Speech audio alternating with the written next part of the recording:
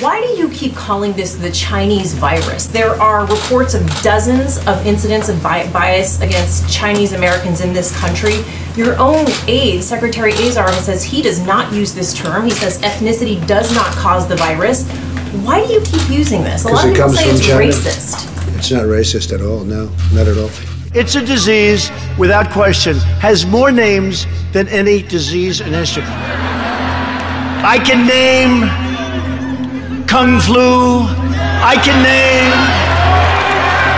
19 different versions of names. And my question is, have you seen anything at this point that gives you a high degree of confidence that the Wuhan Institute of Virology was the origin of this virus? Yes, I have. Yes, I have. And what gives you a high degree of confidence that this originated from the Wuhan Institute of Virology? I can't tell you that. I'm not allowed to tell you that. Are you insinuating they intentionally let it spread? Well, they could have done it, and I'm just saying, well, one of two things happened. They either didn't do it, and they couldn't do it from a competence standpoint, or they let it spread. U.S. Secretary of State Mike Pompeo has said there is a significant amount of evidence the virus came from a Wuhan laboratory. This pandemic came out of China, and it came out of China for a reason. That's a country with poor health practices. It's a country where government officials deliberately covered up the early stages of the virus when it could have been stopped before it spread out of control. In fact, the outbreak may have begun not in a public meat market, but in a poorly run Chinese laboratory. Now, that's not our theory. Anyone who raises that theory on American television is attacked as a conspiracy monger. The Communist Party of China is trying to blame the virus on America. We have waged a fierce battle against the invisible enemy, the China virus. We must hold accountable the nation which unleashed this plague onto the world, China. Boy, oh boy, do you have a great immune system. Take on directly the challenges posed by our most serious competitor, China. Will confront China's economic abuses, counter its aggressive, coercive action to push back on China's attack on human rights, intellectual property, and global governance. We're going to stop the Chinese from their actions. We should be gone to the UN immediately and sought sanctions against them in the United Nations for what they did. We have to be firm. We don't have to go to war, but we have to make it clear this is as far as you go, China. We are Pacific power, and we are not going to back away.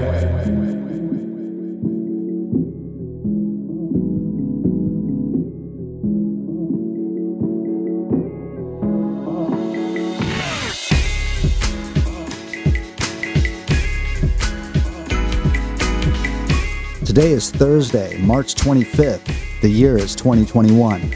This is No Easy Answers, and I am your host, Jules Taylor. Today, like all days, I have no easy answers for you.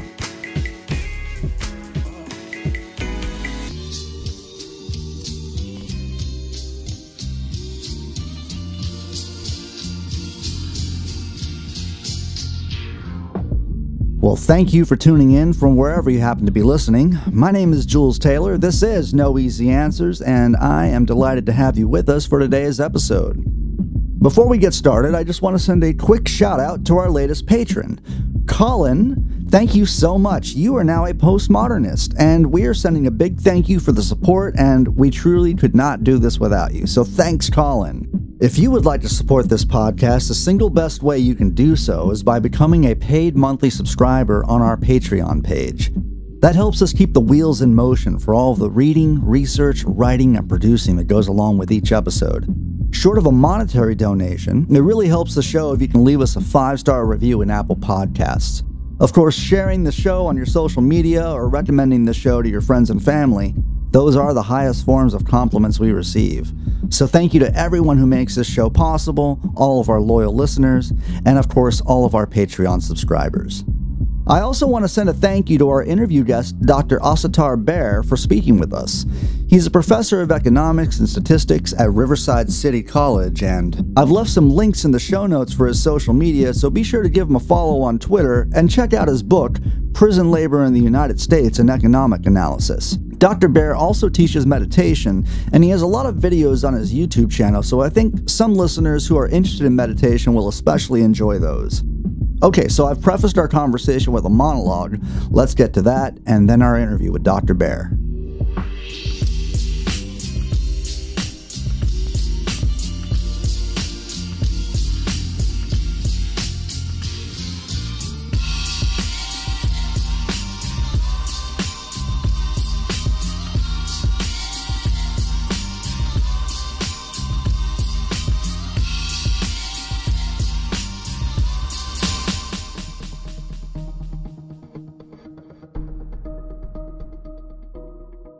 On March 16, 2021, a 21-year-old white male was taken into custody after a series of shootings occurred at 3 massage parlors in Atlanta, Georgia. The shooter killed 8 people and wounded 1. 6 died at the scene, 1 en route to the hospital, and 1 in treatment. Their ages range from 33 to 74 years of age, with 6 of those victims being women of Asian descent. According to the police, the shooter was motivated by a sexual addiction that was at odds with his religious beliefs. The New York Times reported that he, quote, seemed to have a fixation on sexual temptation, one that can lead to despair among people who believe they are failing to follow the ideal of refraining from sex and even lust outside heterosexual marriage. Although the purported motives of the shooter center on a sexual addiction, the event, which took the lives of 6 Asian women, marks a new and horrible chapter in the shameful history of Asian women being reduced to sex objects and the marginalization of Asian peoples within American society.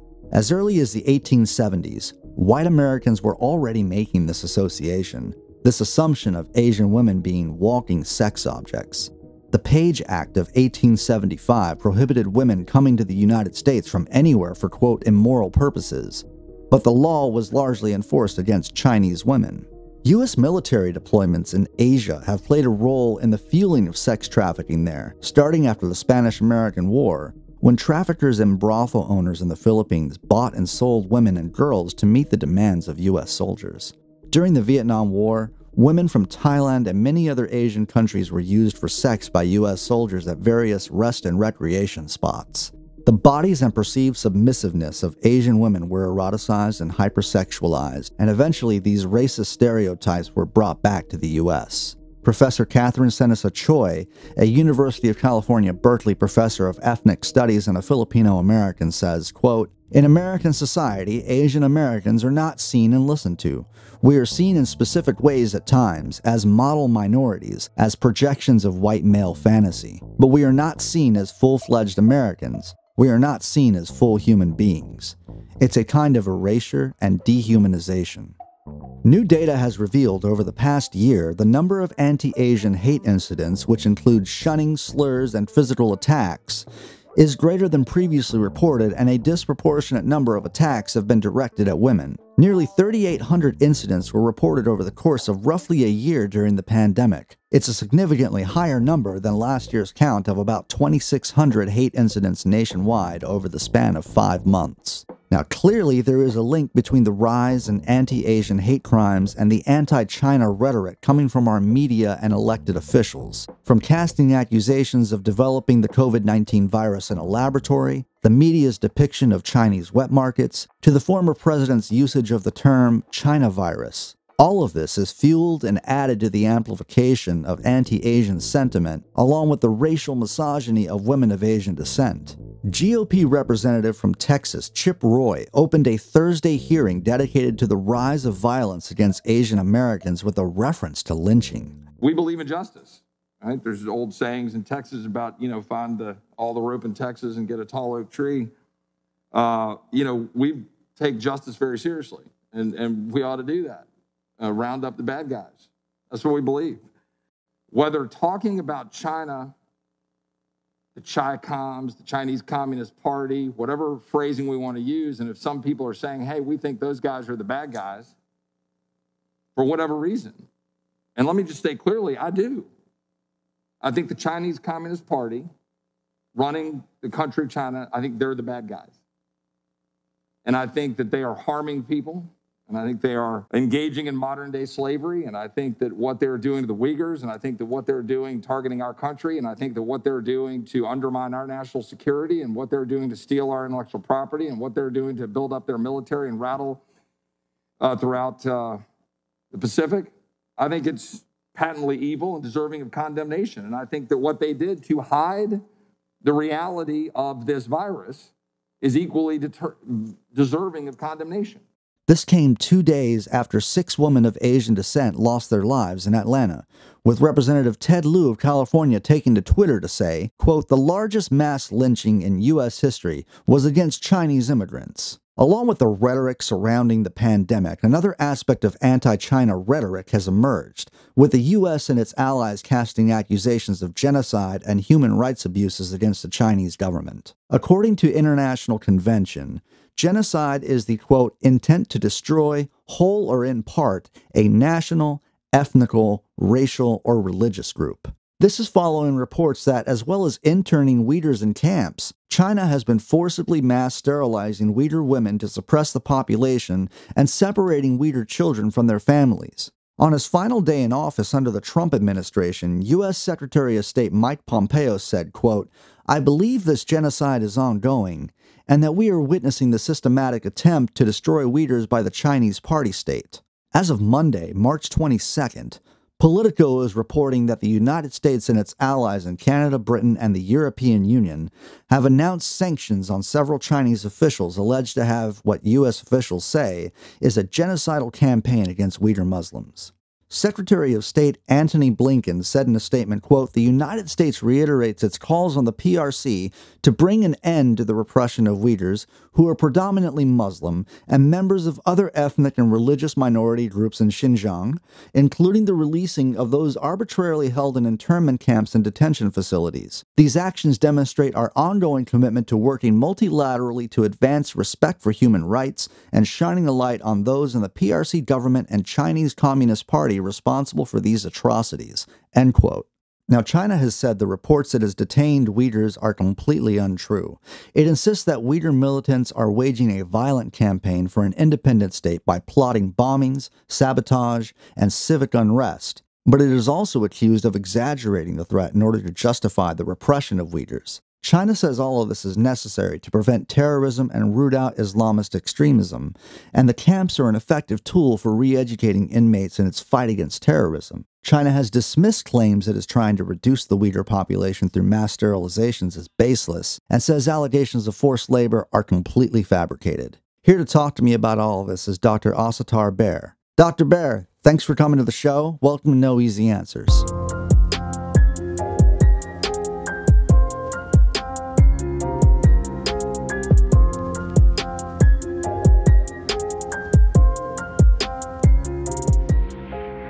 Thank you so much for being here. I'm very excited to speak to you, and I'm a fan of your threads on Twitter.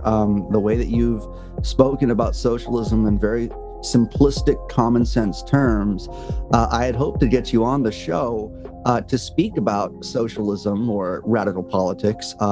Unfortunately, we've had an event that happened in Atlanta recently. So anyway, maybe we could just get started by having you introduce yourself and tell us a little bit more about what you do. Sure.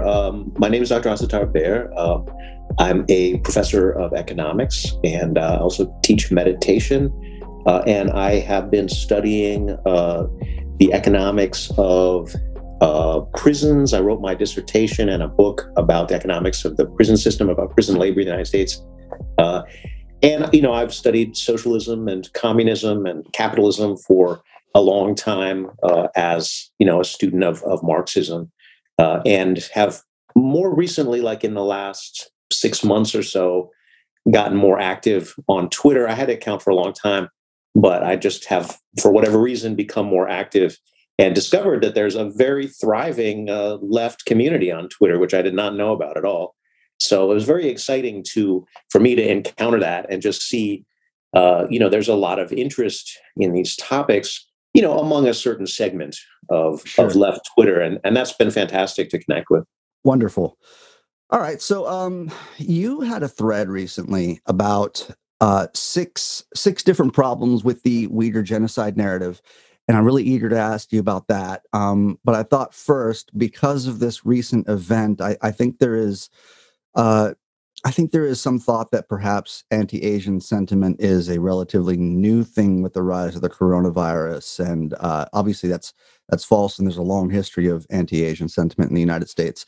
Would you be comfortable speaking to a little bit of that history just to sort of set the table for where our conversation is going? Sure. I guess we could sort of start with, I think that, as a Marxist or, someone who's interested in applying materialist dialectic analysis, we have to say, look, there's a connection between the geopolitics of a situation, the class politics at play, and individual acts of hate and violence. And, like liberals kind of always want to separate these things and say, oh, yeah, some people are insane or some people are hateful or whatever. And yes, of course, that's true, right? But, everything has, these factors which lead to them. And there's no question that when the government says this is our enemy, that plays a role in terms of, well, what kind of people are targeted and victimized. And, we saw this very, very clearly during the long and, you could still say ongoing war on terror / war on Islam, which, we don't mean to do a war on Islam. That's not our purpose at all. But of course, I mean, the results of it are that, Absolutely. So now it's China that's the great enemy. And, we have to recognize that there's a long history of wanting to subjugate China. This is not a new thing at all. I mean, this goes back to the Opium Wars of the 19th century. And China was unable to resist those attempts to, China was never formally conquered because it's a very sprawling country, which would be very, very difficult to hold. But the parts that the Western powers wanted, right? They controlled, and and China, lost face and was humiliated, and this is the kind of discourse in the literature for a long time, and the Western powers took advantage of the chaos and the weakness of the emperor and so forth, and then the warlord period, and so. And, also just the use of, migrant labor, right? Asian migrant labor. So there's a long, long history here of anti-Asian racism. I mean, it's part of white supremacy, broadly speaking. Sure. It has like a slightly different maybe discourse than, anti-Black racism, let's say, but, it's all part of the same, cloth, right, of white supremacy. And I think it's good to just recognize there's a very long history of that. And it of course, it flares up when it's given official support. Maybe it was around the time when the coronavirus first kind of popped up in the United States. And it was probably then when I started noticing the amplification of this narrative of a Uyghur genocide happening. And I feel like, in a way, Americans tend to sort of therapeutically yell or cast accusations at other countries. And they're strikingly similar accusations to what we're seeing at home.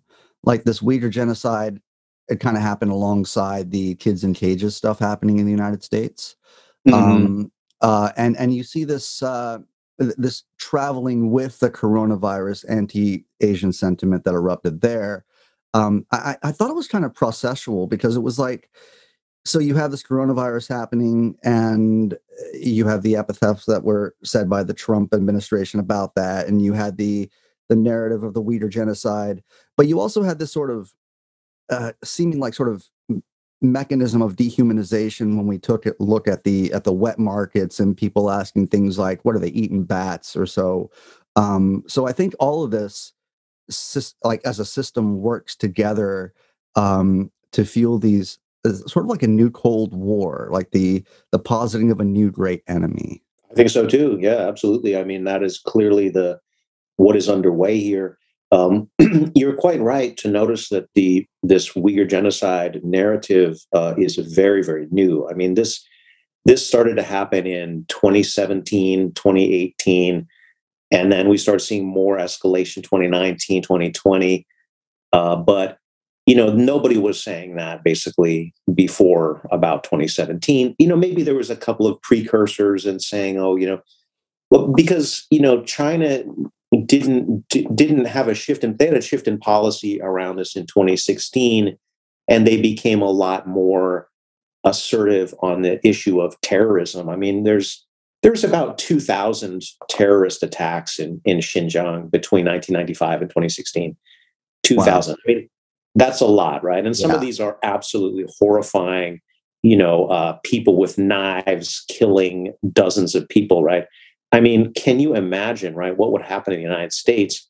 We don't even have to imagine, right? Like, we can look at something like the Boston Marathon bombing, which, it only killed 4 people, but this dominated the news cycle. And, a lot of people were injured as well, right? So, because terrorism isn't really about a death toll, right? It's about what kind of mark does it make on the kind of national psyche? It is designed to terrify, and it does that because it's horrible to think that you're just you're not a combatant, you have you have no stake in any politics, and all of a sudden you're targeted, for reasons that are mysterious, and that's absolutely horrifying. And so, the China's response to that was to say, well, we need to really get serious about Islamic radicalism in the region. And what we have here is we have this this small and pretty unpopular separatist movement, which is they call for East Turkestan, right? That's what they're looking for. East Turkestan is a completely fictional kind of concept. It's based on a very selective reading of that history. This is Central Asia, right? It's a crossroads of a lot of different cultures. It's a place where, there has been travel through this region for a long time, like China's Belt and Road Initiative. It harks back to the Silk Road of, the Middle Ages and so on, right? So there's been a lot of traffic through this area for a long time and a lot of mingling of different cultures. And to act like that there was some kind of pure ethno-state, that never was true, right? And so these separatists are, these are groups that train with Al Qaeda, that go to Afghanistan and learn how to make IUD. The East Turkestan independence movement was placed on a terrorist watch list by the United States. So, it's the use of terror as a tool of to attain political aims. That's a very old tactic too, right? But it's one that is, China started to take it very seriously in 2016, and what they noticed was these groups were promulgating a certain version, a very fundamentalist version of Islam that wasn't actually all that native to the Uyghur culture. And so that's interesting, right? And so now what we're seeing is, so China said, look, if people are getting into radical separatist politics, we want to know about that early on. We want to know about that. We want to know, like, are people changing the way that they're dressed? Are they changing the way that they, present themselves, right? Because there's certain markers which are associated with this, fundamentalist kind of Islam. Just as in the United States, there's certain markers which associate somebody with radical fundamentalist Christianity, right? And, like, if we were to take that seriously in the United States as, a threat of violence, like, imagine if fundamentalist Christians were committing thousands of terrorist attacks, right? They would absolutely be monitored by the government. There's no question about that, right? Muslims were on watch lists and no-fly lists and whatever, even though there was no evidence that American Muslims were involved in terrorism, right? So, it's just one of the things about this narrative is you see so much of this, the pot calling the kettle black stuff, right? Like, where, like the United States, we're so concerned about the fate of Muslims. Like, really? Well, why then did you kill tens of millions of Muslims during the war on terror? God, and I'm happy you point that out, because that was something that I had. So many liberals in my life had been pointing to this, yelling about it, and I'm like, where is this concern coming from? Where is our national concern flipping the script from? It's hypocritical, and it's whenever you see the script flip like that, there's often some nefarious underpinnings and motivations behind that sort of thing. So it is absolutely it's good to question that narrative. And so I want to say also that, like, it's one thing to question narratives, but I think that, any one of us who are pointing out these inconsistencies with the Uyghur genocide narrative, we run a real danger of being called genocide deniers. And so it was, I understand that, my show is called No Easy Answers. So I'm deliberately trying to tackle things that are complex and nuanced. But I think there's a real danger here in offending some folks. And so I want to tread lightly around it because I'm not in the business of minimizing the suffering of people. I'm not in the business of casting accusations against countries that are calling the pot calling the kettle black, as you mentioned. So maybe we can get into some of the aspects of the narrative that are causing us to question this sort of thing. And you had a really great post about this the other day. And one thing that you pointed out, which just absolutely floored me, was that no genocide in history has ever occurred amidst rising population, rising life expectancy. There's official funding for the culture, for the religion, and for the language of these victims. So maybe you could speak to some of that.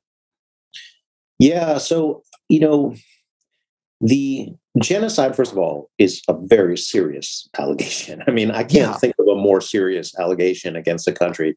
And it's something that it's part of the UN Convention on Human Rights. It was ratified in 1946.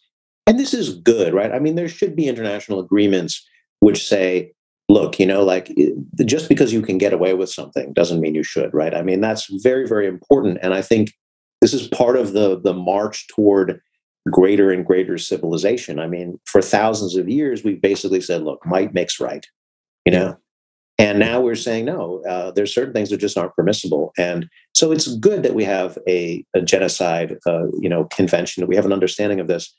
But it's also, we should not allow it to be weaponized and turned into this propaganda campaign. So when I'm looking at it, I come from a background of economics and statistics. I'm not a long-time expert in China by any means. I'm, relatively new to the study of China. I don't speak the language. I haven't visited the country. What I do is I look at the data, and I'm like, the data is just not consistent with the story, right? So, there's somewhere between 11.5 and 12.5 million Uyghurs in Xinjiang, China. And we're being told that 1 million of them, or between 1 to 3 million of them, are in concentration camps. Right. This is utterly preposterous because you cannot lock up a huge proportion of the adult population. The population in Xinjiang, which is between the prime working age population, so that's the age 15 to age 64, is only 13 million. So wow. Are you telling me that you're locking up, like a substantial proportion of the prime working age population, and that's not going to have an impact on the economic growth of the region? I mean, that's just astoundingly absurd, right. There's no way you can do that, right? I mean, and history, when there's political tumult and repression and genocide, you're going to see that, right? You're going to see that in falling life expectancy. You're going to see that in a massive refugee crisis. You're going to see that in interruption of the economy. You're not going to see 8% growth in per capita GDP, which is what they see in Xinjiang. These things are just utterly inconsistent with that idea. And so that's where I started. I'm just like, look, the data don't reflect this. Now people come back and say, oh, well, you're going to trust the, Chinese data they're manipulating and whatever. I'm like, I use the same data that the critics who want to, throw around these accusations use.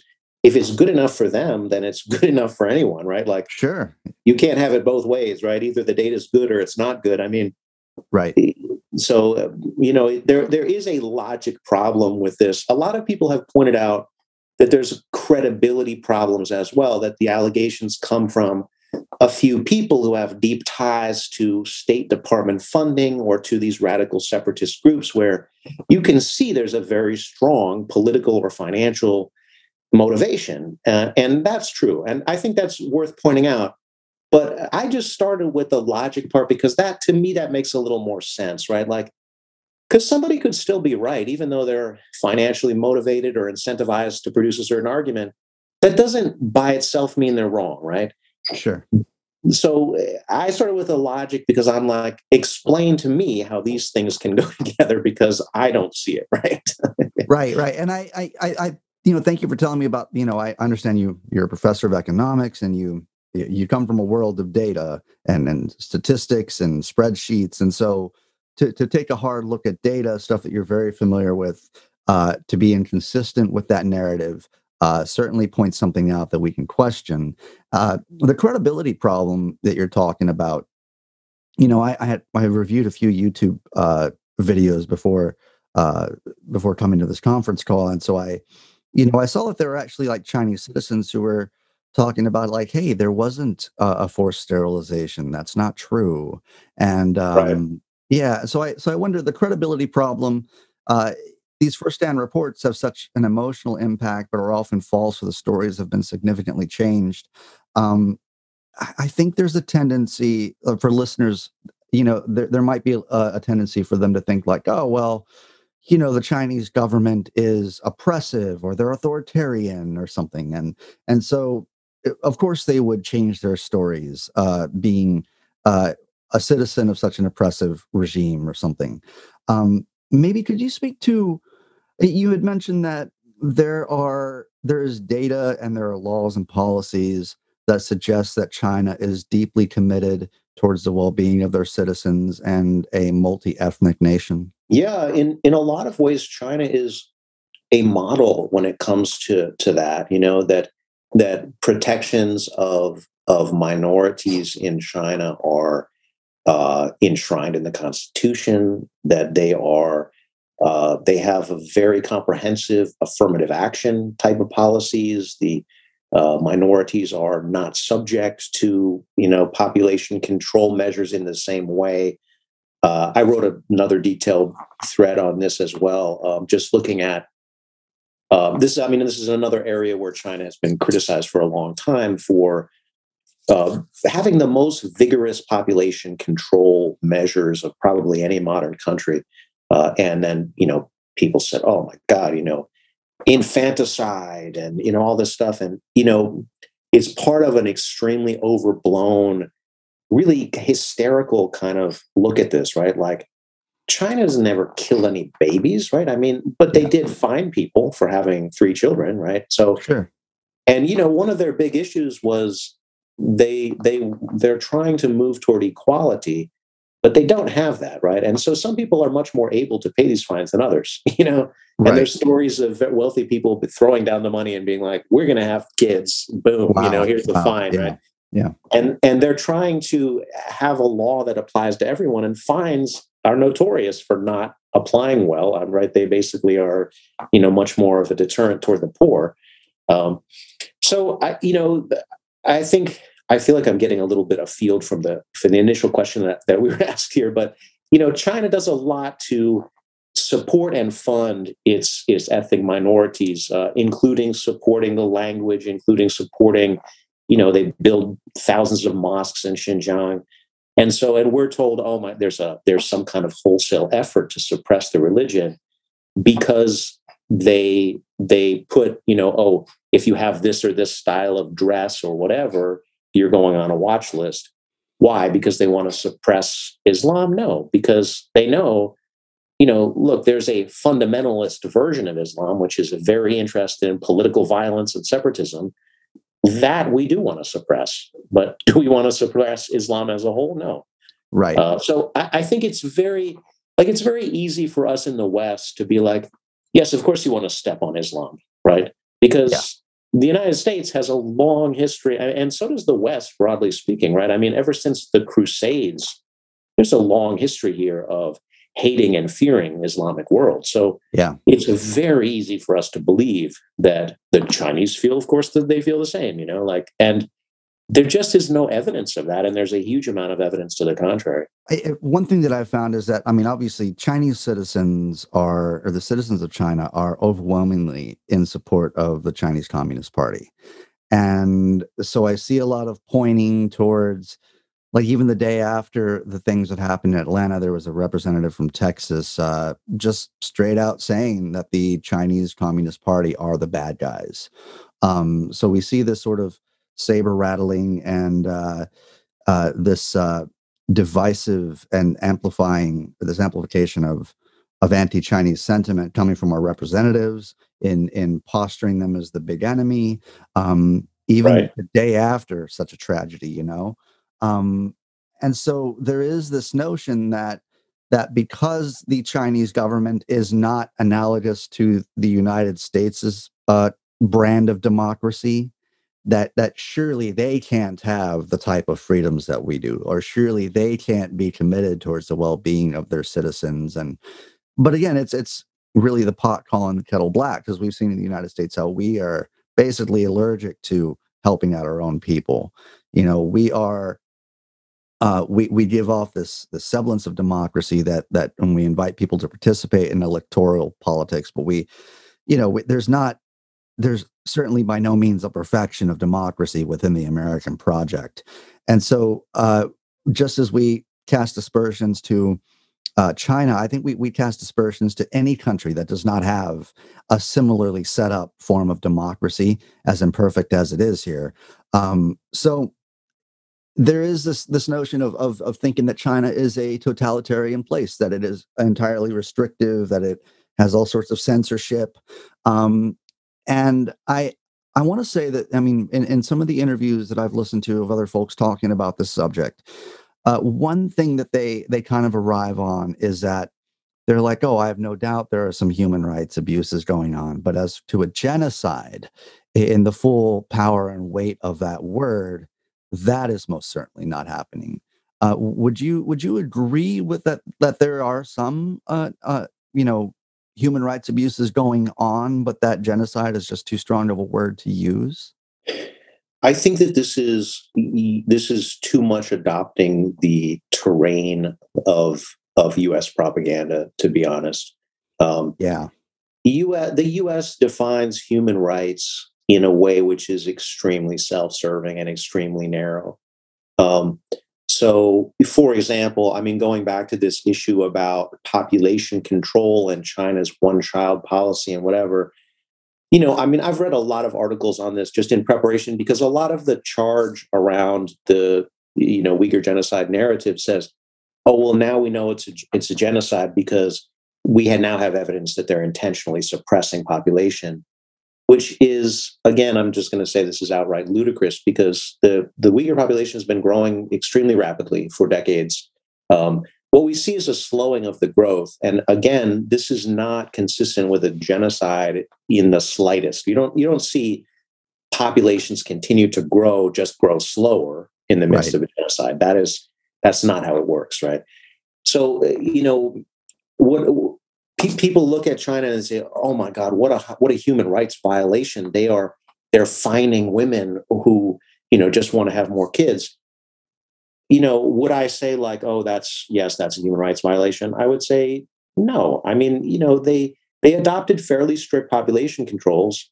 Did that sway people's decision around families? I'm sure it did.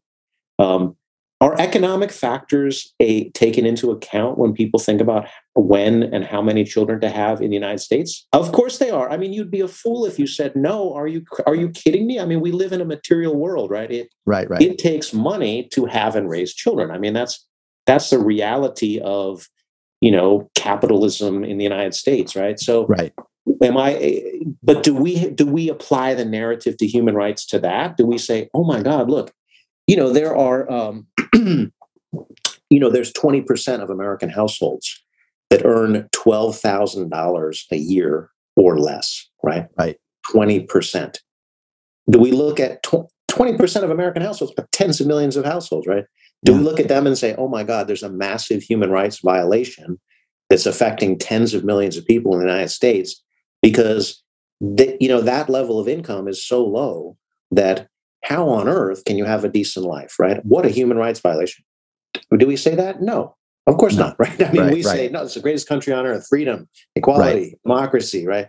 Right. But I mean, what does human rights mean, right? It means you can vote every 4 years? Does it mean that the government is actually trying very hard to eradicate poverty, right?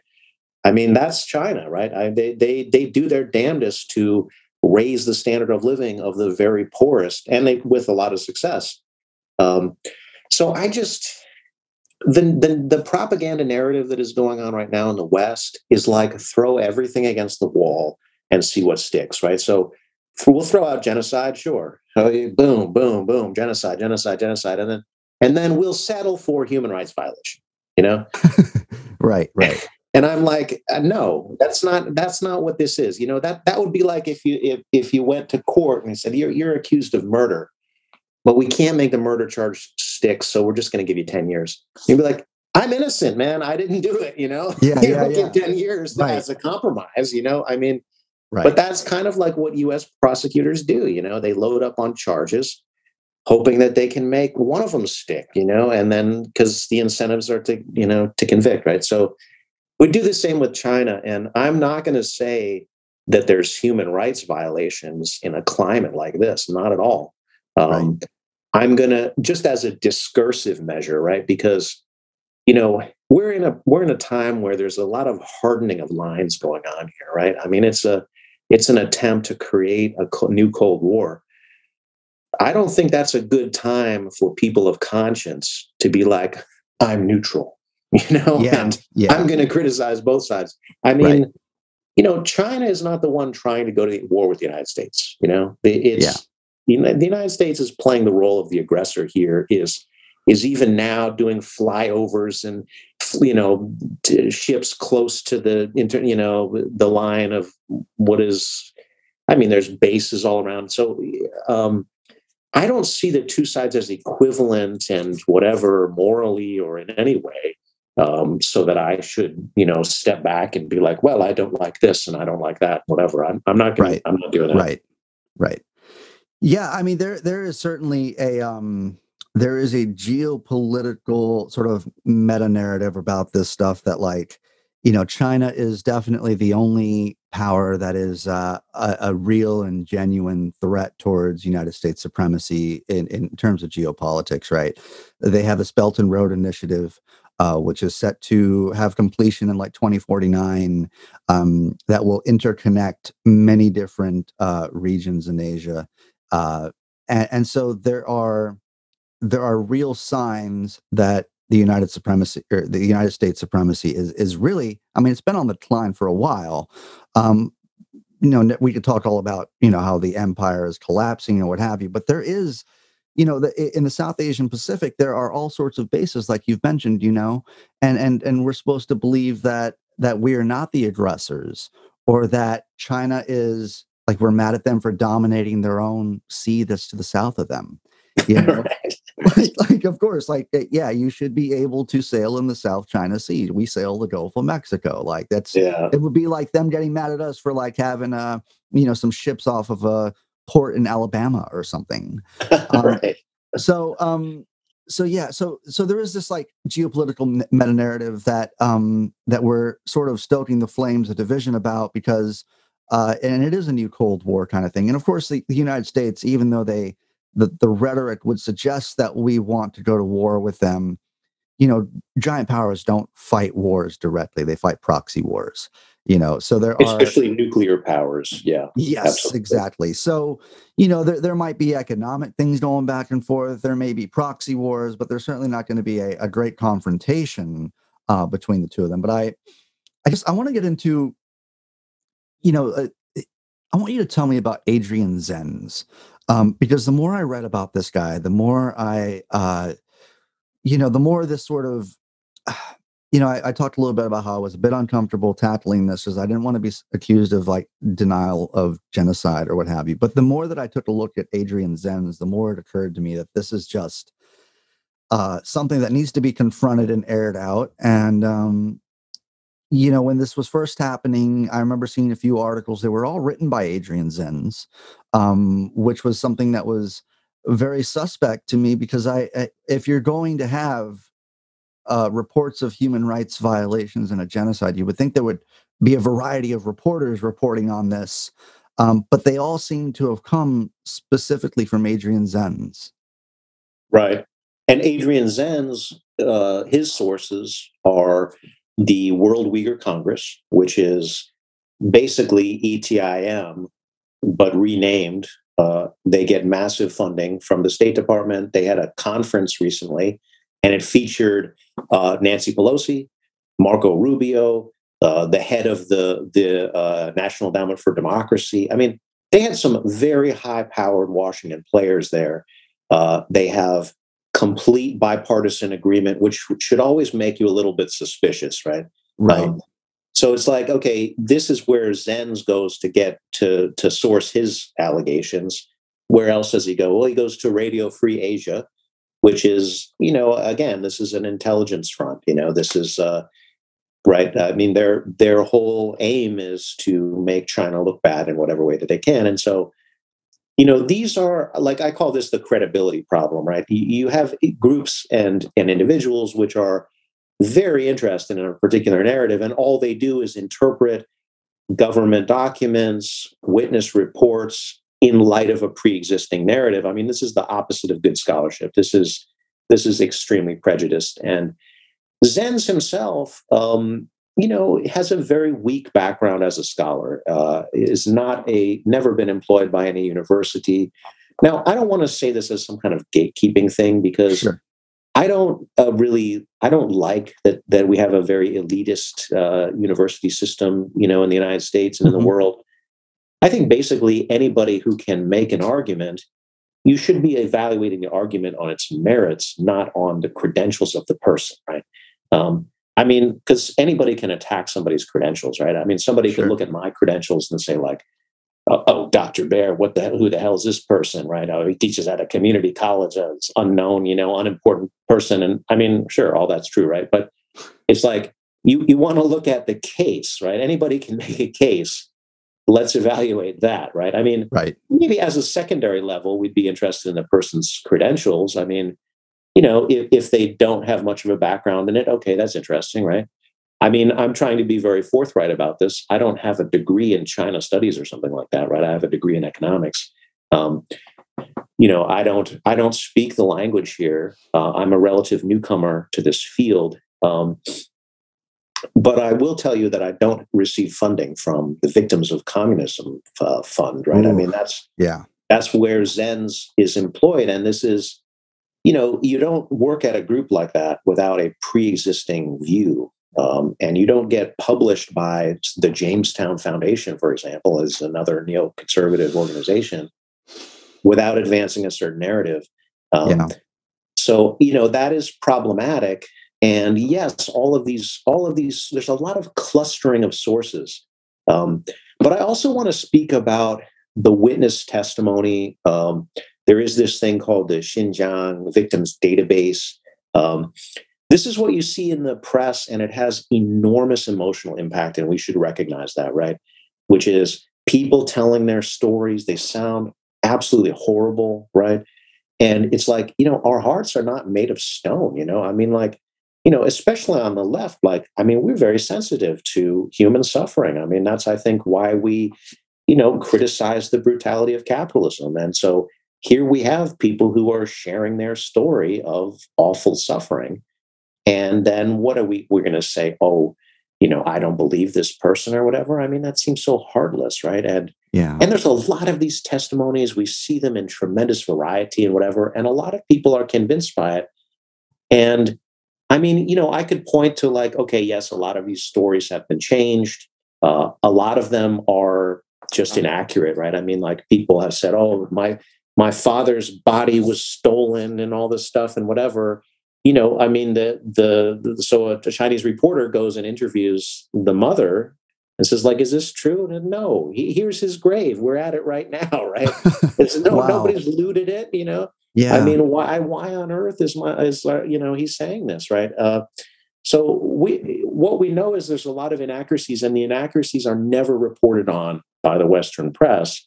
And we know that there are political factors at play here, right? I mean, are some of these witnesses paid? Perhaps. I mean, I don't want to make that charge as a blanket statement, but do some have sympathies with separatist groups, and they're looking for this kind of testimony?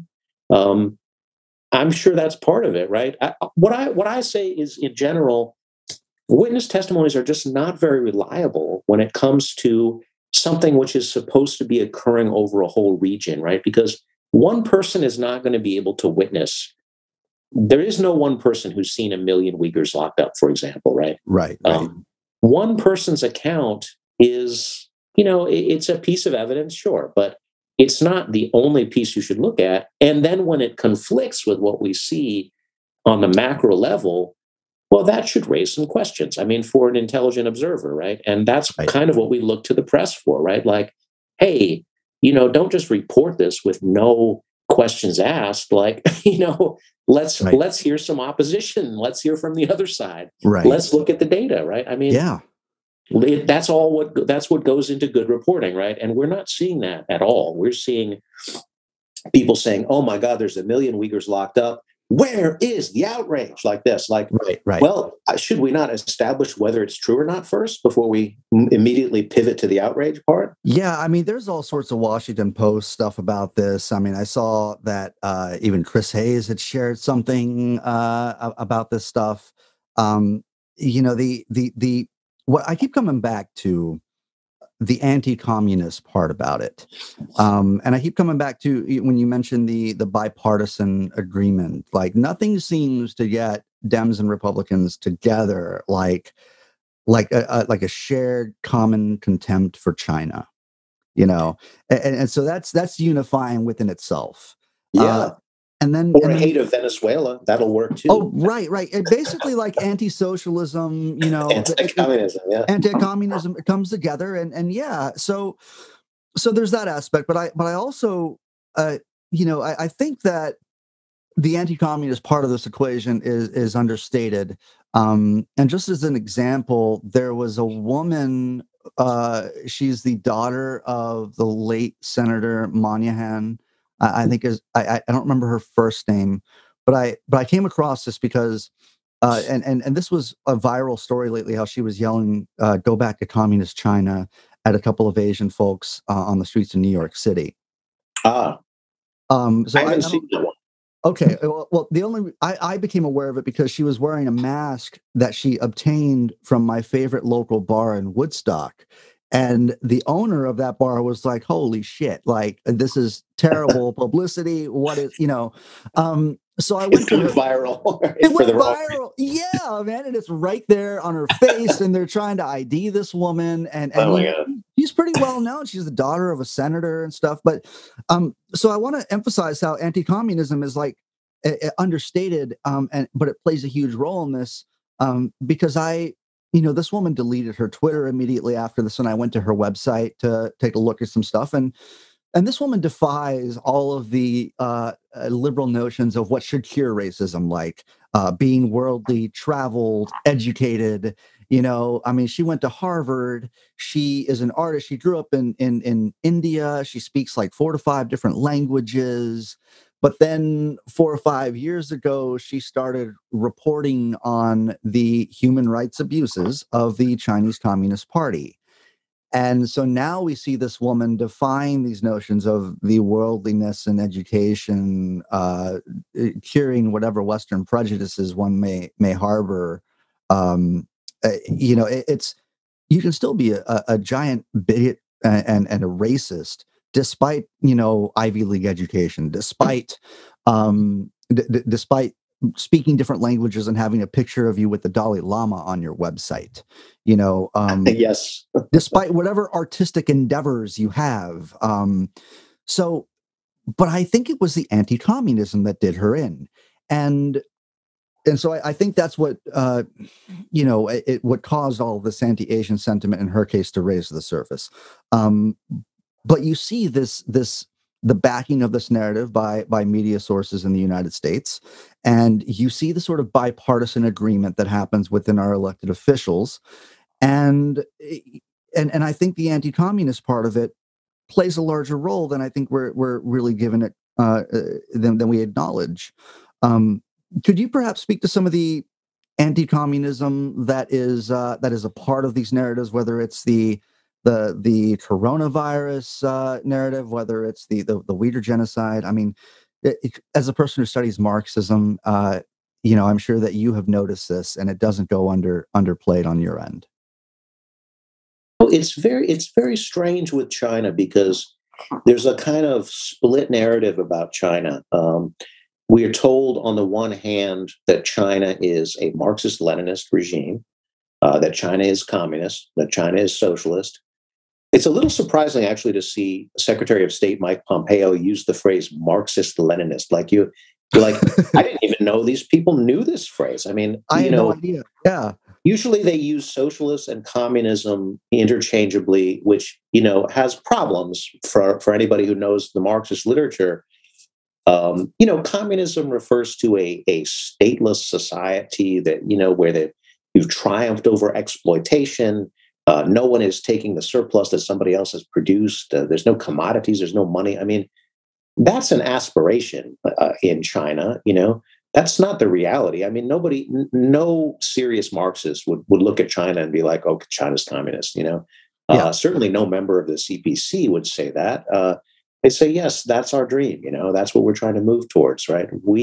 What we have now is an intermediary stage, right? We have socialism with Chinese characteristics. I mean, we've had to make compromises because, hey, we're a bubble of socialism in an extremely hostile capitalist world, right? And does that mean we have to make concessions? We don't get to completely write our ticket. Yeah, that's what it means, right? So, that, and at the same time, we're also told that China is capitalist. And that they have a very brutal form of capitalism and whatever. And it's crazy making because you're like, I don't know, does anyone here take these terms seriously? Right. I feel like people who are into capitalism don't actually really understand what it is. I mean, it's the critics of capitalism who have a much better idea of what it is than those who support it. Capitalism exists when the employer-employee relationship is the dominant relationship in the society. When we have the means of production are privately owned, where we do not have planning, we have the anarchy of production, right? Yeah. The economy develops or fails to do so just, based on no national plan, just based on what happens, right? The competition between different industrial powers. So, how would we characterize China in the midst of this? I mean, if it's capitalism, it's a different kind of capitalism than we've ever seen anywhere, right? So I personally don't like to use that term except with a major asterisk on it. Sure. I would just use the term they use, right? I would say, yeah, it's a form of socialism. Is it the only form? No. It is, there's many forms of capitalism as well. That's the position I like, but I'm not going to die on that hill either. If somebody likes a different terminology, China is revisionist and they've fallen into capitalism or whatever. There's certainly people who make that argument. I'm more interested in what happens next than I am in, how do we The problem is we don't have a uniform agreement on what is capitalism and what is socialism to begin with, right? These are contested terms. So of course there's going to be arguments about it. I'm not sure if I'm totally answering the question here at this point, but those are things that I think of when I think about criticisms of China that come from the West, right? So it's like we want capitalism to take the credit for raising 850 million people out of poverty in China. And I'm like, okay, so capitalism gets the credit and socialism always gets the blame. That's just not legitimate, right? That's not a serious way of studying something, That's right. That's like a theology or something. That's not social science. Right. Yeah. I think we're very quick to criticize China for their reproductive policies. And I think there has been some conflation of broader national population policies as they apply to the Uyghur population. Right. Yeah. So, I think I've read that there's only loosely enforced population policies, and there's a 3-child maximum for Uyghur populations as opposed to the more dominant Han population in the region. Yeah, which they did not even enforce the 3-child policy all that rigorously. And so this is why they had strong population growth. Everyone who studies this stuff, even moderately, knows that as a region grows, as it develops, as it industrializes, you go through a demographic transition. Women have more opportunities, right? As education becomes widespread, right? Women can choose if they want to, be in the household and be engaged with, childbearing and child rearing, or if they want to do other things, and some will do other things. I mean, that's just the reality of human life, right? And so what typically happens is the birth rate falls, the fertility rate falls. And China had a remarkable story with this. Up until the 1960s, China had a fertility rate of 6. That means on average, every woman in China had 6 children. I mean, that's an astounding figure, right? I mean, for every woman who's childless, there's a woman with 12 children, right? I mean, that's an astounding figure, right? That's a lot, yeah. And through their policies, they saw a rapid decline in the fertility rate. It went from 6 to 2.75. It was one of the most dramatic declines. But the ethnic minorities were left out of this enforcement, especially in rural areas. That they just didn't enforce it for whatever reasons in Xinjiang, and then they started to enforce it, and then this is when I said, "Oh my God, it's genocide!" Right? Look at this. So it's a very selective thing, though, because you could look at it and say, well, they give out free healthcare, which includes free birth control, which is, generally speaking, I mean, like if you ask Western liberal women, is it a good idea to provide free women's healthcare, including free birth control? They would say, absolutely. Are you kidding me? Of course, right? Planned Parenthood all the way. Right. I don't know the dirt of it, So, it's like we like when that stuff happens in the West, but if China was to do it, right, then we say, oh, boo, fascism, and Nazis and whatever. And it's like they are doing what socialist countries do, which is massively invest in healthcare. And these things are good for women. I mean, to say that there's some kind of human rights abuse toward women in general or toward Uyghurs. I mean, so Zenz came up with this statistic. This is kind of like his headline statistic in his 2020 paper that he wrote about forced sterilization and population control. This is the one where it's like, now we've nailed down the case for why there's a genocide. Unfortunately, he doesn't nail down the case at all, right? I mean, he's like, well, okay, they started to enforce these policies, and his headline figure is, well, they are forcibly implanting, these IUDs in women, and 80% of the IUDs are in Xinjiang, and that's like oh my God, that's the smoking gun, but people looked at his figures and they were like, that's not at all true, right? The figure is 8.7%.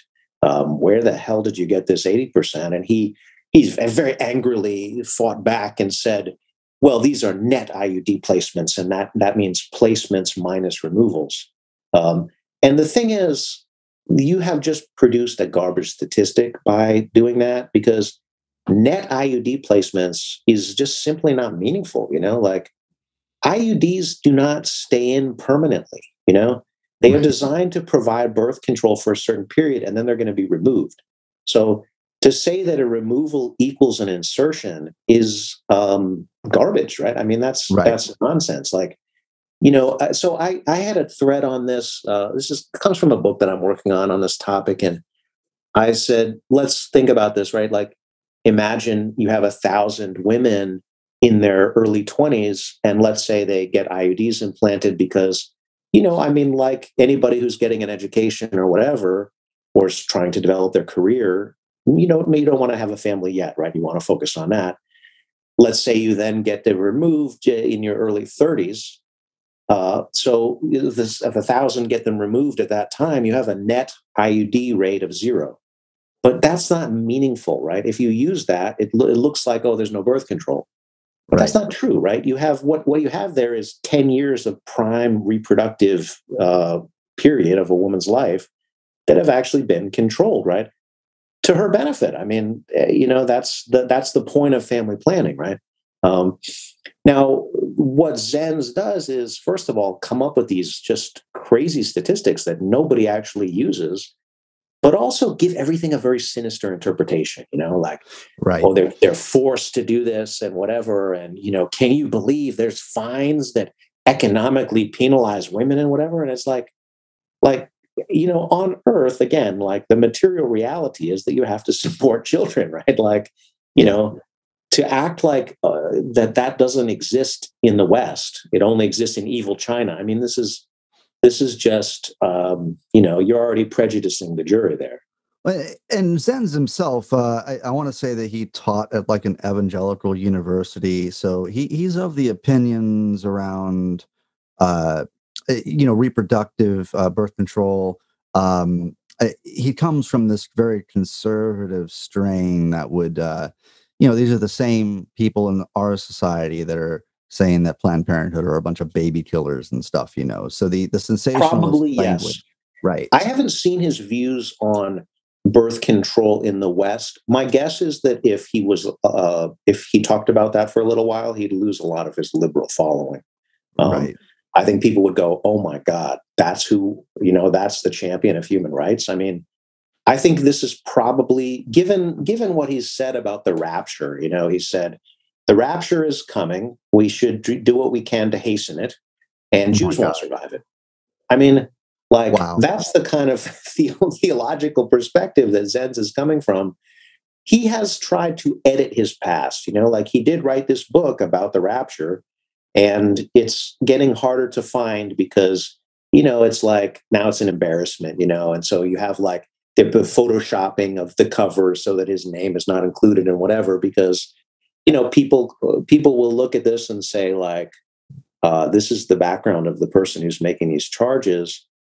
Again, I think it's a little bit weak of an argument, but it should go in the mix. Like all this stuff should go in the mix. You don't agree or disagree with somebody because of their credentials or their views on something else, right? I mean, a person could certainly be deeply religious. Isaac Newton, Rene Descartes. I mean, these were very religious people, right? And they can still say some good things, So we don't want to like throw out the Cartesian system because of Descartes was very religious. Not at all, right? Right. I think we want to just look at everything, and this is what you're not seeing in the people who make this charge. They are not looking at everything. They are looking at things incredibly selectively, incredibly prejudiciously, and they're producing this narrative that it just doesn't hold up under scrutiny. Right. I mean, there's also the thing that you call the motivation problem, which is there's never really an explanation as to what on earth like China's interest could be in slaughtering Uyghurs or destroying their culture. Right. And when it seems like a lot of this, it can be explained away through China's interest in like national unity, social stability, territorial integrity. Could you maybe speak to a little bit of that? Sure. Yeah, China is, they want to create a strong and unified nation. I mean, they're very open about that. They have tried to, create a language that is widely spoken, right? This is Patongwa, or common Chinese or standard Chinese. It wasn't that long ago that only 53% of the country, spoke this at a level which was considered passable. 53%. So this is a very diverse country, right, and region. Right. It has, like they recognize, there's a lot of languages that are spoken in China. And people are committed to their language and their culture, as they should be, of course, right? So how do you have national unity when people can't communicate, when you don't have a shared basis for that? So, China has tried to improve educational access, basically, right? Because they recognize, I think everybody recognizes that there's economic benefits to speaking the majority language. Should you give up your native language? No. But, if you want to advance, and you're going to have more opportunities, that's just the reality, right? I mean, like, the same would be true in the United States, right? If you don't speak English in the United States, there's going to be doors that are closed to you. Right. And that's just a reality of the majority majority language country.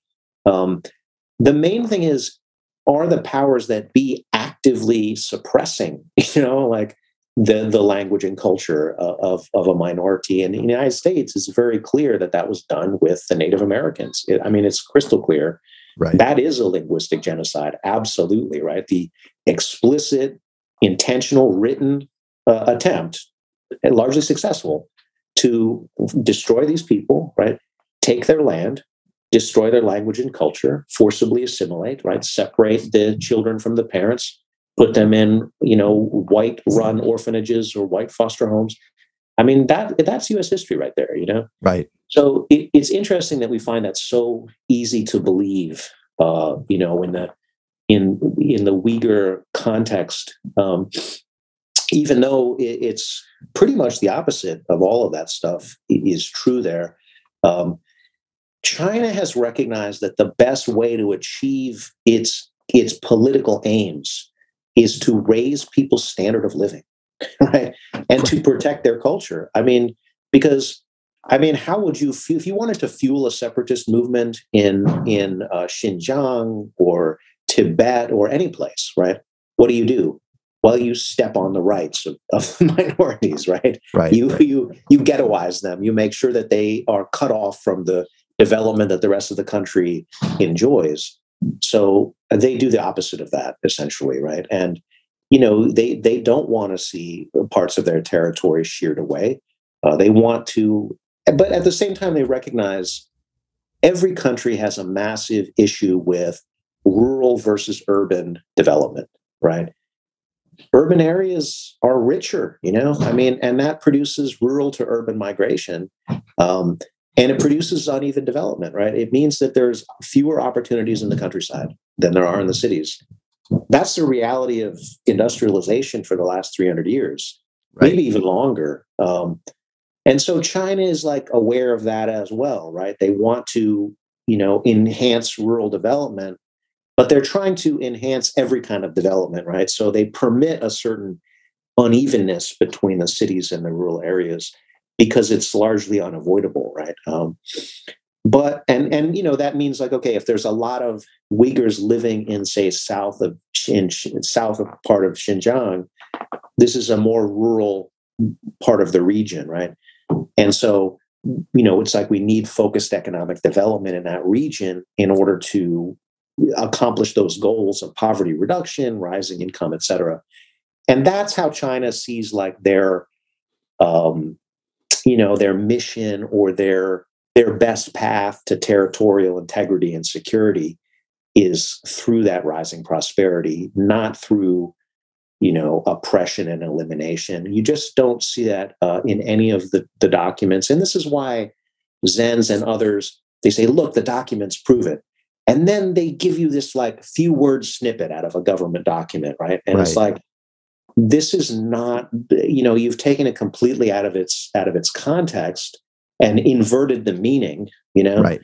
So like, Zenz has this quote that says like, it's about the China needing to create a nation race. And you're like, oh, well, sounds pretty racist, right? A nation race. Oh my God, right? That sounds like Nazi shit right there. Right. But that is a very particular interpretation of a Chinese concept, which has nothing to do with racial purity. I mean, this is not a white supremacist ethno-state type of attempt. Right.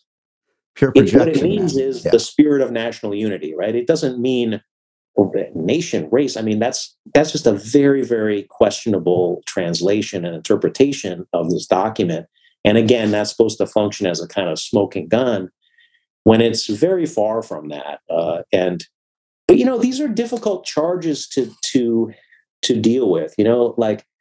It's like there's certain charges which we just react with such outrage, and the accused is just supposed to be just like, have some humility, man. Like, you should. How dare you fight it? What are you, a genocide denialist, or you've been accused of awful abuses? Just accept it and say you're sorry, right? Like, you're saying you didn't do it as not good. Stop that, like. Yeah, man. So it's like it sticks to you no matter what, and that seems to be kind of like this is an extremely manipulative kind of campaign, that like takes our concern and our conscience and uses it, weaponizes it to make us favor war, like, and who's going to suffer in a war, a Cold War, or let's say probably the end game here is just to be able to kind of isolate China, place sanctions on China.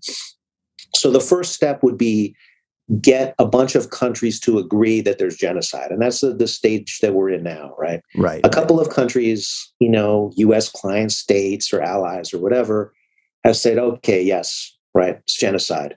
And hopefully they're trying to get a broad thing and get this through the UN and then impose sanctions. Who are those sanctions likely to hurt the most, right? Sanctions fall very heavily on the poor, you know? Right. And like, so we're supposed to support this because of our conscience and our good feelings toward the Uyghurs, right? Right. Right.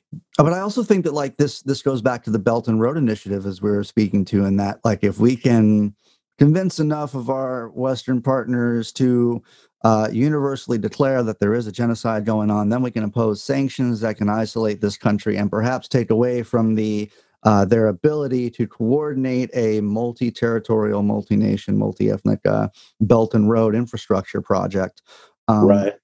Which in itself would kind of just be the straw on the camel's back that would say, hey, clearly the United States is not the superior power in geopolitics at this point.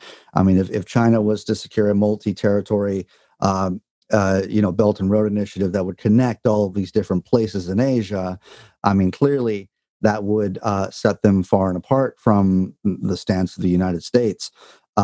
So you hit a very good point in that like these folks are leveraging basic parts of our humanity that cause us to respond emotionally, that tug at heartstrings, that beckon for a call of like just human decency in a way that is weaponized in order to forward this sort of agenda of further isolation of China, or perhaps disrupting their Belt and Road Initiative by way of sanctions or charges of genocide. And I think that in the evaluation of all of this information,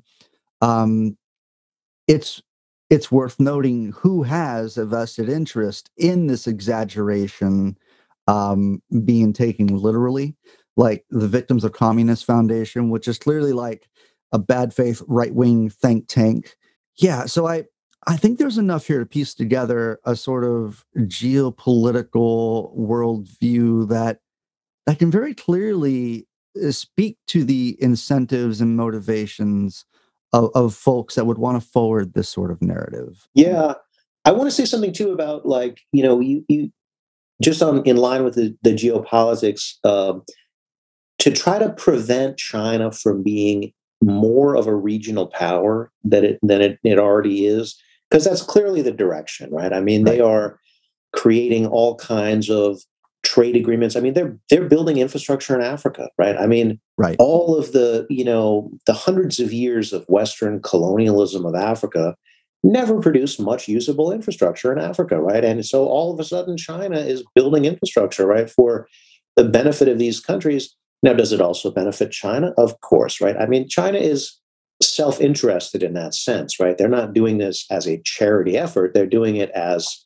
a growth initiative, right? Right. But they're trying to do it in a fair way as well, right? They're not trying to do, in my perception, they're not trying to do neo-colonialism, right? They are trying to, there's no such thing as Chinese imperialism. Yeah, that's my basic take on it too. I think that so the United States, I think, would like to slow this. I don't think that they think that they can stop it necessarily. They know that they don't have a lot of pull with countries in Africa, apart from a few client states. they want to slow it down, and they also want to prevent China from climbing the ladder of manufacturing. China has been very smart about this, right? They did all of these market reforms under Deng in the late 70s, opened up the economy, right? Allowed for private capital to flourish to some extent in China while retaining a lot of the key state-run sectors. But there was always a plan, right? It was always like, yeah, we need foreign exchange so that we don't get trapped in a kind of basic commodity production model. That was fine for the Maoist period, right? We needed to just develop our kind of basic level industries. But if we don't develop into more advanced manufacturing, we're always going to be poor, right? I mean, that's the problem. And a lot of countries get stopped here. They do a certain level of industrialization. It's like you could think of it as being like the textile industry, right? The textile industry is where the Industrial Revolution started in Britain. These days, though, and it is industrialization, but these days it's pretty low level industrialization, right? Like cloth, clothing, thread, stuff like this. It's pretty low value added. I mean, you have to start producing more, intensive, more value added manufactured goods, right? So, you start producing tools, you start producing machines, you start producing cars, right? I mean, now you're moving up the value ladder, and then you move into where China is, robotics, electronics, right? And now you start cutting into the market of the advanced capitalist powers, right? Like the United States does not give a fuck if its clothing comes from China, right? Because that's our textile industry has been gutted a long time ago. It was out. So we don't produce any clothing in the United States, right? We used to. I mean, back when we were climbing the ladder ourselves, we used to have a very developed textile industry. It's just that we made the shift towards greater value added, right? And China is doing that much more quickly than anybody thought they would. And partly that's because they have planning and because they have a very smart and competent group of leadership that, understands this, right? This is the irony of people saying that socialists don't understand economics, right? They have a lot of very smart economists working yes, they do. They do. The CBT. And they understand, like they study the history of industrialization, and they have an understanding of how the advanced nations, even very small nations, places that don't control any territory, let's say places like Austria or Germany or Switzerland, right? Like, how are these countries rich? They don't have any empires. Well, they produce very high value added stuff, right? Mm-hmm. And there's a market for that. And so, that's the story of Switzerland, right? And so, we see this now because we see the United States being like, oh, we're going to ban TikTok, or, China is harvesting your data or whatever. I mean, like, meanwhile, again, we're ones to talk about that, right? Does Google harvest your data? Like, come on, that's their entire business model, right? Right. So I think that's the kind of, it's like a containment project. I don't think anybody's talking about invading China. I've read articles about this where they basically say, very difficult. You can't really have a hot war with a nuclear power, and you can't really invade China. They just won't stand for it, right? And but you can try to fuck with them. You can try to contain them. Try to prevent them from being able to ink these trade agreements, or at least prevent them from penetrating the European market. It's like a tortious interference kind of thing going on. Yeah. I mean, the whole TikTok thing, I completely forgot about that. But you're right in that does play a part into a bit of like, I guess it forwards the notions of distrust of Eastern nations. It forwards the notion of a bit of anti-communism paranoia in there, in that they think that they're going to track our information, which, what do you think your iPhone is doing, right? And the whole thing about Huawei cell phones, whenever China starts cutting into Western dominated markets, there is some pushback. So they want to isolate things like Alibaba or things like Huawei or TikTok, as well as China as a nation as a whole. So I'm glad you brought that up, because I had honestly forgot all about the TikTok and Huawei things. But these little bits and pieces, when you start piecing them together, you start looking at the Adrian Zenz stuff, you start looking at maybe some of the statistics of Uyghur birth rates. I think you're absolutely right that all of this has a lot of narrative inconsistencies. And I would encourage listeners to go and look this stuff up, themselves. I mean, I'll obviously leave a link to some of these threads that you've had. You said you're working on a book about this. Can you tell us more about that? Sure. I mean, the threads that I've been writing on Twitter have been, kind of like excerpts from this project. I just wanted to learn more about this, study this, look at more of the data, and just look at the way that the narrative itself has changed over time. Because, you go from the West kind of embracing China's, policies in Xinjiang, or seeing China as a kind of partner against Islamic separatism or Islamic radicalization, and to then an almost immediate 180-degree turn where China is being vilified as an enemy. And so this is kind of what motivated me, and also just having these conversations with people, seeing how are people reacting to this campaign, and how is it being framed, right? How is it using our sensibilities? And I think a lot of it is actually targeted specifically toward the left, because the left is, as a group, very compassionate, very concerned with like what is going on in the world, right? And this kind of atrocity porn, or this genocide narrative is really like, that's something that I think those of us who are on the left kind of find it easy to believe, right? Some great power is oppressing somebody. I mean, come on, like that's a lot of history right there, right? Like that's a very believable kind of narrative. And I think there's something that's just incredibly cynical about adopting the language of the left in order to advance war, and especially advance the interests of the American empire. I mean, and that made me, like, when I realized that was happening, I was like, that's just infuriating, Oh, yeah. It's just absolutely infuriating. And I was like, I can't believe there aren't books being written about this, and like, I don't know that I'm the best positioned person to write about this. Like I said, I'm not, I'm not an expert in this for a long time. I studied other things, right? So I'm having to kind of learn as I go along. And it's been great because I've talked to a lot of people. I've, in gathering this, and then especially putting it out there on Twitter, and just kind of seeing what are the responses, what are other people saying about this. I mean, I'm trying to learn as much as I can here. I don't think that I know the truth about it. I don't think anybody really knows the truth about any complex situation here. I think we're all learning, but it's like the more I understand the context, the less believable the narrative becomes.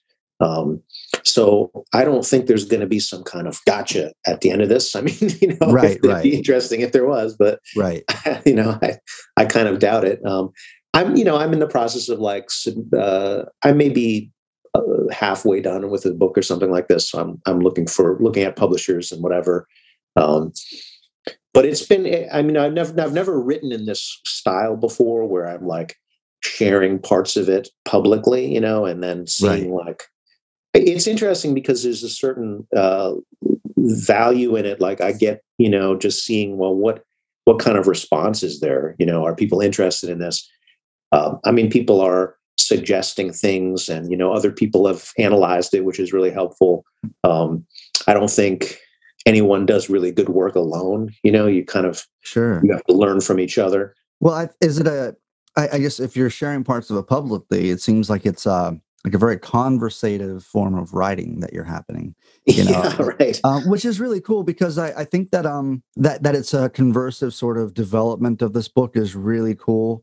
It kind of, what comes to mind is like, because this is such a fresh event and it's such a fresh narrative, it's like kind of like Zizek when he came out with that COVID-19 book like 15 minutes after the pandemic started. You know, and that book kind of reads like it's just, I wouldn't be surprised if it was like a recorded dialogue that he just answered a few questions and talked for a couple hours or something, you know. And that's kind of how that book reads. But I'm excited to read that whenever you're done with it, because just the threads that I picked up from following you on Twitter, had really served to inform some of the hunches I had that I hadn't really articulated or known where to look in order to sort of decipher what these inconsistencies are, where we can point to for evidence, and where it was appropriate to interrogate the credentials of individuals involved, instead of like an ad hominem thing, but really bringing out motivations and agendas that may not be surface level to some readers. This is a very difficult to study area because there is so much detail. I mean, they're just even trying to get clear on like these charges and whatever. I mean, a new document just came out about this, and it's like this 60-page document, right? Like, I mean, even people who are like, like have a lot of training in this area, this is like hard to just even take in, let alone evaluate. And so I feel like we're kind of in the midst of like a kind of gish gallop of, just like, like fire hose you. And then you end up thinking, well, gosh, this, not all this is true, but some of it might be, and then it's like, okay, well, so we won't call it a genocide, but we'll call it something bad, and then, I mean, these people are like mission accomplished, like right. Yeah. And again, there are clear incentives. There are clear motivations on the side of the United States for why they would want to frame this and posit this, however, in bad faith or what have you. It clearly advances the goals of the U.S. empire, and it clearly is meant to discredit China in so many different ways. Yeah. So do you have anything else to leave with our listeners before we wrap up our conversation, Dr. Bair? I do have a YouTube channel if people are interested in learning more about socialism and communism. I have put my lectures up. I lecture on these topics. I've got stuff about the history of China. I don't have a video about the Uyghur situation yet. I'll probably produce one. But I do have readings of some of the kind of classic texts in Marxism, Communist Manifesto, Mao's On Contradiction. So I encourage people to check that out. That's youtube.com/Asatar Bair. And I also teach meditation on there. Is another thing that I do if people are interested in that. So yeah, something to check out, and hopefully I'll have the book done soon, because it does feel like a pressing issue that's developing rapidly. Yeah, it feels like there's a real urgency to this, especially with the stuff that just happened in Atlanta. But I think this has been coming down the road for a while, with the TikTok, with the Huawei stuff, with the coronavirus rhetoric, with all of this stuff. It just seemed like there was no possible way for any of this to end without ending in violence. So this has been, it's been like a slow motion train wreck in a way. So, I was really happy to talk to you, man. And I hope that you'll be a friend of the show and come back, because as I mentioned, I think before we started recording, I originally wanted to speak to you about socialism and Marxism, and because I really enjoy your very plainly worded, common sense approaches to this stuff that explain it in such a way that like more accessible than I've found with most writers. And so I do really appreciate your post in that regard. Thank you. Yeah, absolutely. I mean, I'd be happy to come back if you want to talk about socialism or Marxism or whatever at some point in the future. I appreciate it. Awesome. Well, have a great day. Thank you for your time again. I so appreciate it. Absolutely.